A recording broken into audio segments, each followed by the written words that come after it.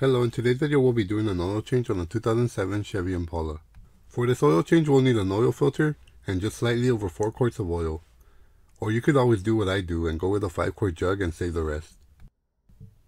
So to begin we want to lift the vehicle and support it with a jack stand.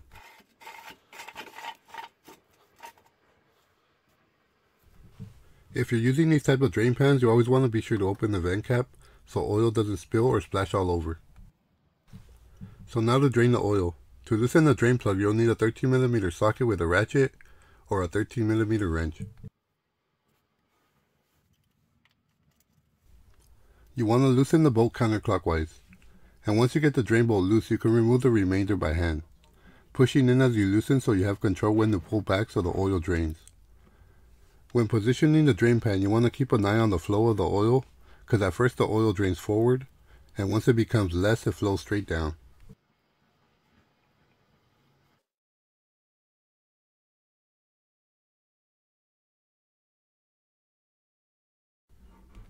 At this point, you'll want to check the condition of the drain bolt gasket to make sure that the rubber is still in good shape.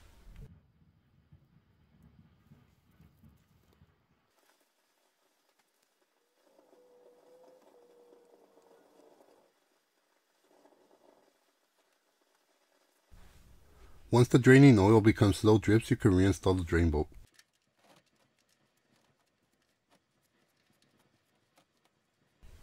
You'll want to clean the area before giving it the final tightening.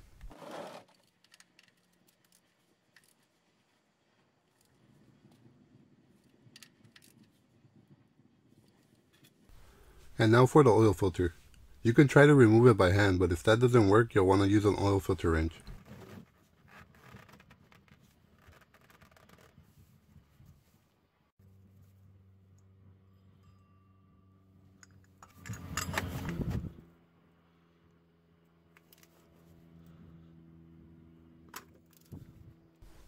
Once you get it loose enough, you can remove the rest by hand, so you don't get oil all over the filter wrench and have to clean it.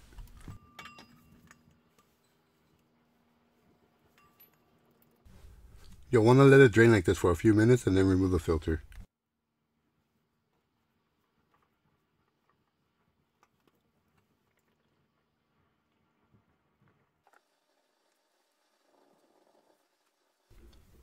Before installing the new filter, you'll want to clean the area and make sure that the old gasket stayed on the filter.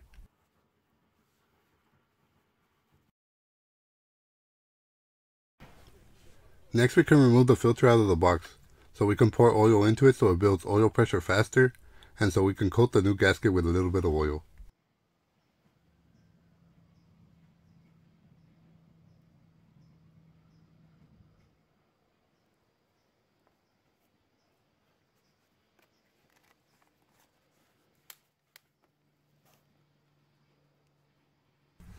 After lightly coating the new gasket with oil, the oil filter is now ready to be installed.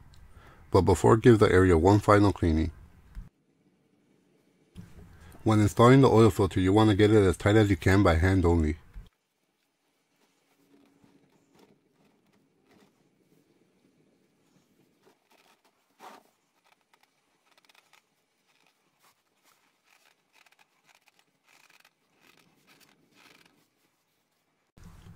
We're now ready for the new oil. For this we need to remove the oil cap. If it comes off with the assembly, just separate the cap and reinstall the lower portion.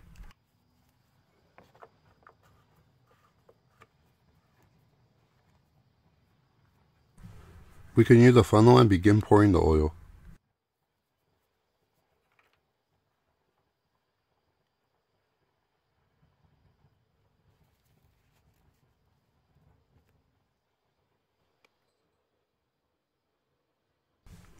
I pour in about 4 quarts and then I check it.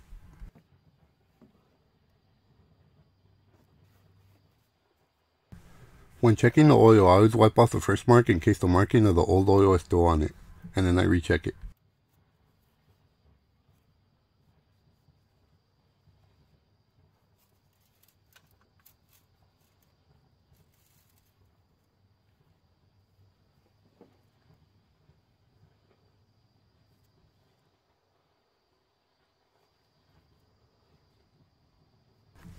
And as you can see, it is up to the full mark.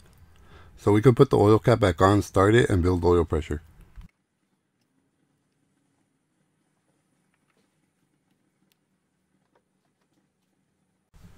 And now we can start it.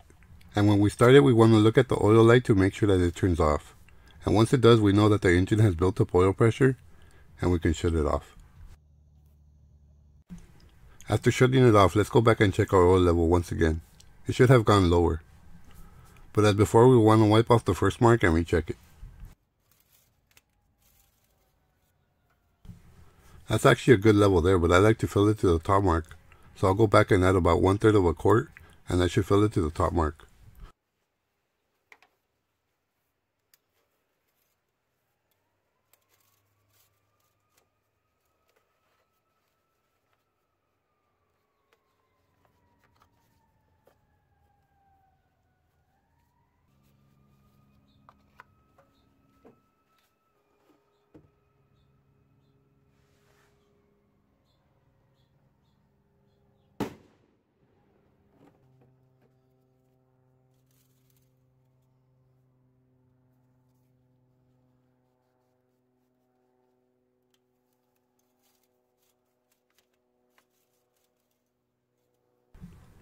And there we go, that's where I wanted it. Well, that just about does it for this video. I hope you found it helpful and informative. If you did, please click that like button to support my video and channel. And don't forget to subscribe.